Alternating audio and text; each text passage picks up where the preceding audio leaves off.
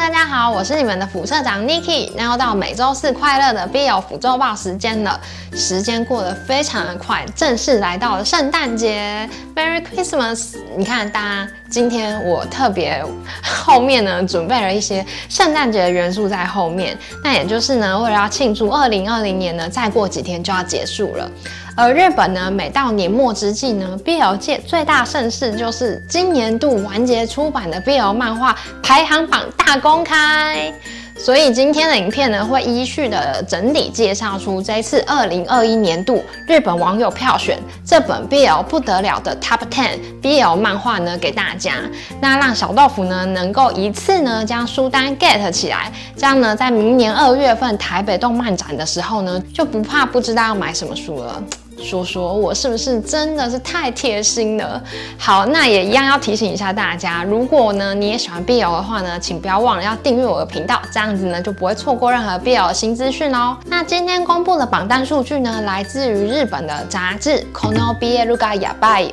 2021年度版本的杂志所统计的。那据说呢，这次参加的投票粉丝人数呢突破历史最高纪录，共有6000名以上的粉丝，加上 BL 业界的 KOL 这样子共同的评断，然后所诞生出来的必看榜单。那今天影片的介绍顺序呢，会从第10名到第1名呢依序去做介绍。那我们就开始今天的影片吧。首先第10名 GIVEN 被赠与的未来，主要故事呢讲述了名为 GIVEN 乐团中4位团员们之间发生关于音乐、梦想、爱情之间的故事。那 GIVEN 呢这部作品，追踪我频道的小豆腐呢肯定就是不陌生的。2019呢就有单独出过影片介绍此部作品。那随着呢今年11月份呢剧场版在台湾也正式上映了，我还举办了200多人的粉丝电影包场，频道呢也有在出过详细的人物还有剧情的解析影片。而这次上榜的单行本第6集呢，故事来到了 GIVEN 乐团中4位成员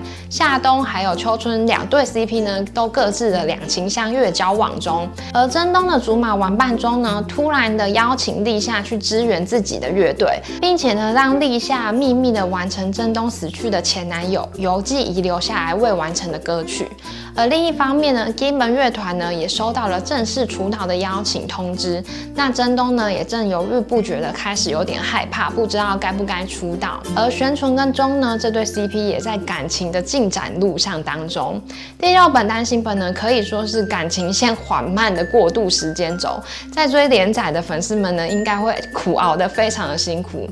对，说的就是我。那如果呢你是还没有看过这部作品的粉丝呢，非常的幸福的可以透过漫画还有动画一起追起来，已经都是一个很完整的剧情，而且感情也告一段落的一个很完整的状态了。所以呢1到5集一次看完，就不会有那种追连载卡在喉咙的那种痛苦的感觉。所以如果呢有兴趣的粉丝呢，也可以点上面的资讯栏一起去看看我之前的介绍咯。再来第9名4月的东京市。故事讲述小宫和真呢，从美国回到熟悉的日本东京，进到新公司呢，却意外的碰到他心心念念、苦寻不到的初恋莲。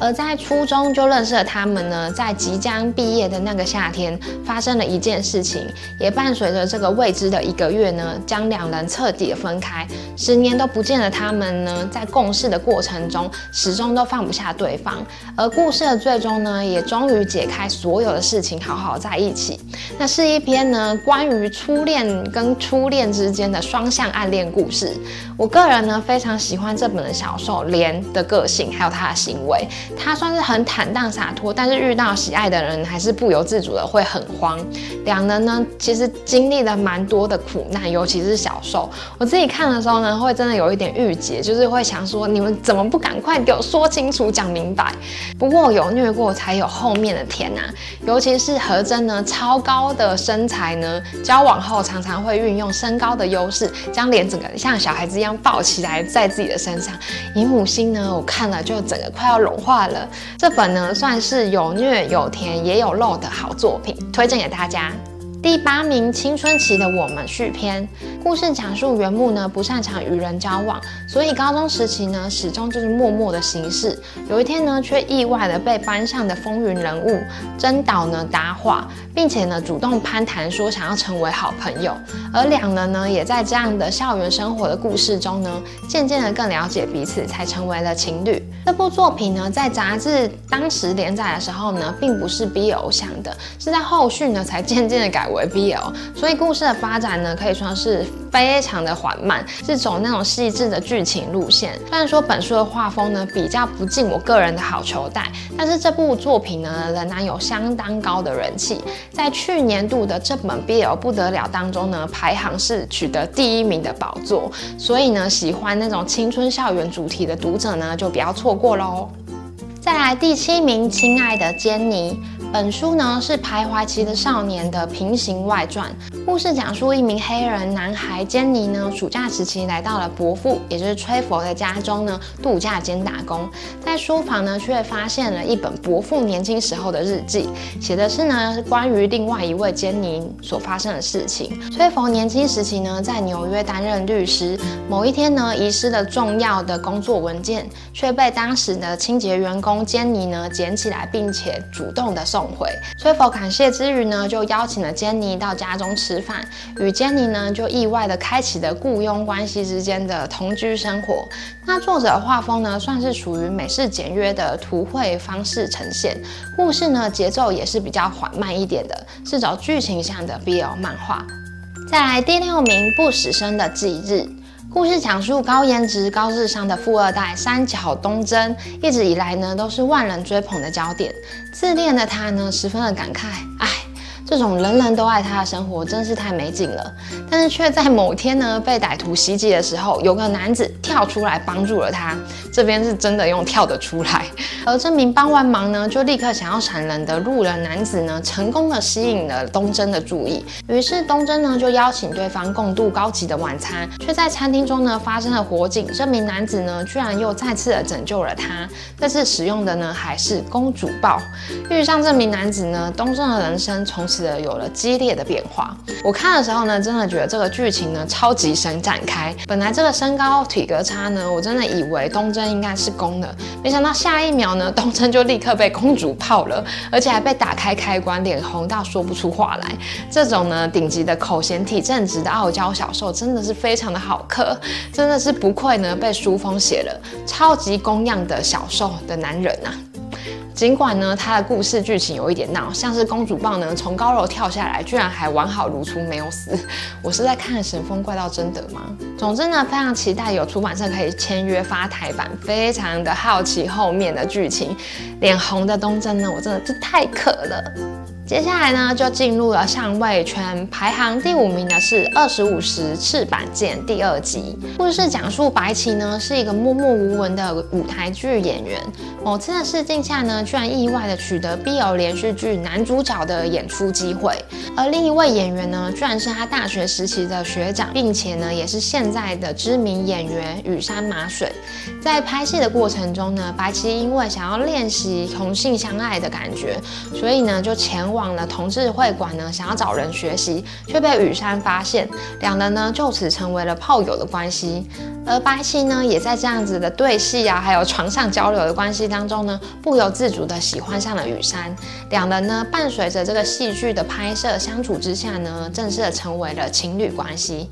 单行本的第1集呢，算是两人之间共事产生感情的过程，而第2集呢，则是因为 BL 剧呢太火红卖座了，所以他们准备拍摄电影版。而已经是恋人的两人呢，却因为一位新演员的加入呢，而出现了生活的小波澜变化。我自己呢，虽然是对于小受那种眼睛里面有星辰的画风呢，有一点点苦手，但我想肯定呢，也是有蛮多人喜欢这部作品的。第第4名，不经意陷入爱情。故事讲述小受佳乃呢是一位上班族，而且呢是没有恋爱经验，而且实战经验的处男。在30岁生日当天呢，他鼓起勇气，下定决心前往同志酒吧，却在那里呢邂逅了大学生小狼。而在小狼的引导之下呢，佳乃正式的从魔法学院中毕业。原以为呢两人也许呢可以不只是床上的关系的佳乃呢，却在追逐爱情的过程中，发现小狼开始闪避自己。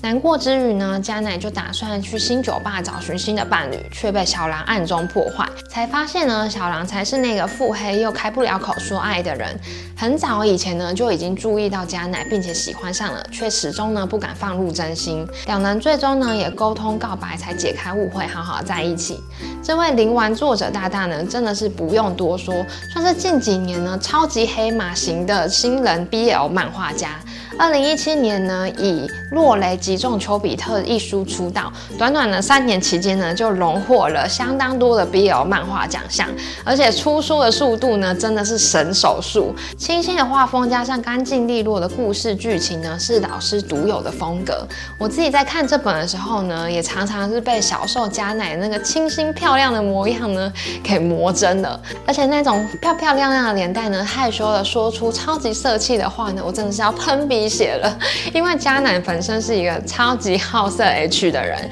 平时呢就非常喜欢买各式各样的用品呢来自我 play 一番，但是感情呢跟身体上却意外的非常的纯情。这样的男人到底是谁受得了啊？我自己呢非常希望呢老师可以出这本的第2集，总觉得呢这本片都还真的是看不够。那如果说要我许愿老师可以改一些什么样的地方呢？我应该会许愿呢，希望老师可以试着画一些长篇多册的故事，不用第1集呢就互通心意，可以慢慢来，增加剧情的丰富度呢，我觉得会更加的完美。第3名，极乐鸟日子。故事讲述与社长千金交往的博古呢，原本以为人生就此一帆风顺，没想到因为在办公室的深夜自我 play 行为呢，遭人举发，瞬间呢就被下放到了一个鸟不生蛋的乡下分公司工作。在那边呢，他遇上了隔壁宅在家里没工作的邻居葛古，两人呢皆是喜欢局局盛开的 play 的那种风格对象，所以两人在交流的时候呢，也是属于天马行空的状态，可能是在某个点呢意外的非常的合吧，两人呢也算是好好的在一起的。但是这本呢，我个人是比较理解不能啊，因为毕竟看起来就有点像是2个小受就是在一起的那种很别扭的感觉。不过呢，肉也是蛮香的。再来第2名，经典的杯子蛋糕，是一篇职场恋爱年下攻年龄差有10岁的恋爱故事。故事呢，讲述小受呢是一位39岁的上司野末，虽然有着童年的长相呢，但也渐渐的在生活还有工作上感受到自己日复一日，然后上班回家2点一线的无趣生活。他既感觉没有任何的激情，却也同时感到安心，害怕任何的改变。某日呢，身为部下的外川呢，以体验女生活动的名义呢，强拉了野末前往呢可爱舒芙蕾的松饼咖啡店。两人呢开始一起完成野末以前想做却又不敢尝试的一些事物。而在这过程中呢，野末也暗暗的感受到了外川对自己的在意还有喜欢。两人呢也最终的自然而然开启了大人式的甜蜜交往。我自己呢非常喜欢这本。首先呢，老师的分镜是我近2年来呢最敬佩的那种画法，风格简单却收线完美有层次，美到呢可以直接拿去拍摄电影的分镜感的。那画风呢也是相当的美不胜收，故事十分的疗愈人心。光呢虽然是年下打桩机的小狼狗，但是呢不是那种冲动鲁莽的类型，他也是那种成熟能干的上班族，也是可靠的下属。只是呢他会用自己的方式带领着小受脱离自己的想法。本书呢很细致的带出人们呢因为年龄还有性别而给自己设限在那个框框里面，像是近40岁啊感受到那种力不从心，或是男生呢不应该穿西装去吃松饼啊等等的那种框架感。而小公偶尔置气感的行为呢，就是在点起这些小小的火苗，让小受呢可以拾起精神还有生活。全篇呢没有大起大落，却让人呢感觉到非常有温度，搭配恰到好处的甜肉篇幅呢，都让我非常的喜欢，非常推荐呢大家可以阅读这本书。最后呢，终于来到了压轴冠军第1名，《拥抱春天的罗曼史 ALIVE Final 最终册》。那这本作品呢，应该是看 BL 漫画的腐男腐女们呢，肯定都知道它吧？从我小学时期呢就开始连载至今，睽违20年呢，终于迎来了最终回。故事讲述言承还有香田呢，本是 AV 界的演员，在某次的电影试镜上呢，两人碰面了，导演呢就让他们真枪实弹上场看谁赢呢，就可以获得这次演出的机会。两人呢从不打不相识到相爱如胶似漆，等了20年呢，最终结局居然是 BE 结尾。我当时知道的时候真的是崩溃吐血，很抱歉给大家就是大爆雷，但是基于这点呢，就是结局 BE 或是 HE 真的是非常重要，所以我还是说了。那这本书呢是从我小时候就开始看的作品，也算是我第一部呢追的长篇 BL 漫画。我还能记得就是香藤还有言承呢都已经约好要在一起度过银婚还有金婚，然而最终呢却是因为香藤因为工作意外撞到头没去就医，隔天呢言承睡醒之后呢叫他，便发现香藤已经是全身僵硬冰冷，已经没有了生命迹象。这一世呢又剩下言承一人独自的活下来，我真的是要哭死了我真的是。但是作为2021年度的 Top 1冠军呢，我是毫不意外，因为毕竟20年来呢，累积喜爱这部作品的读者肯定非常的多，包含我也是。尽管最终的结局呢，我个人蛮不能接受的，但老师也说这是他一开始很早就已经确定要的结局了，把它画出来呢，他自己感到非常的满足。那我自然而然呢也无从说什么了，只是我脑中呢就是会不自觉一直想到香藤拿戒指跟言承说，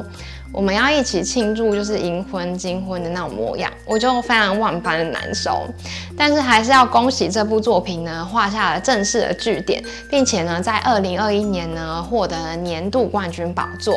那以上呢就是这一次的2021年度呢日本网友票选出来的这本 BL 不得了必看的 BL 漫画啦。不知道这其中呢有没有你们喜欢的作品上榜呢？我自己呢特别喜欢的是第9名的4月东京市，还有第4名的不经意陷入爱情，还有第2名的经典杯子蛋糕。那这3本呢是我个人还蛮推荐大家一定要去收还有去看的。非常好奇大家听完呢会给哪几部作品前3名呢？或是你们自己也有很推荐今年完结的 BL 漫画书单，也都欢迎可以在下方留言跟我分享哦。最后呢，也别忘了要帮我把这部影片按个赞，然后并且订阅我的频道。可以的话呢，把影片分享给你身边所有喜欢 BL 的朋友们。那我是 Niki， 我们就下次影片见喽，拜拜。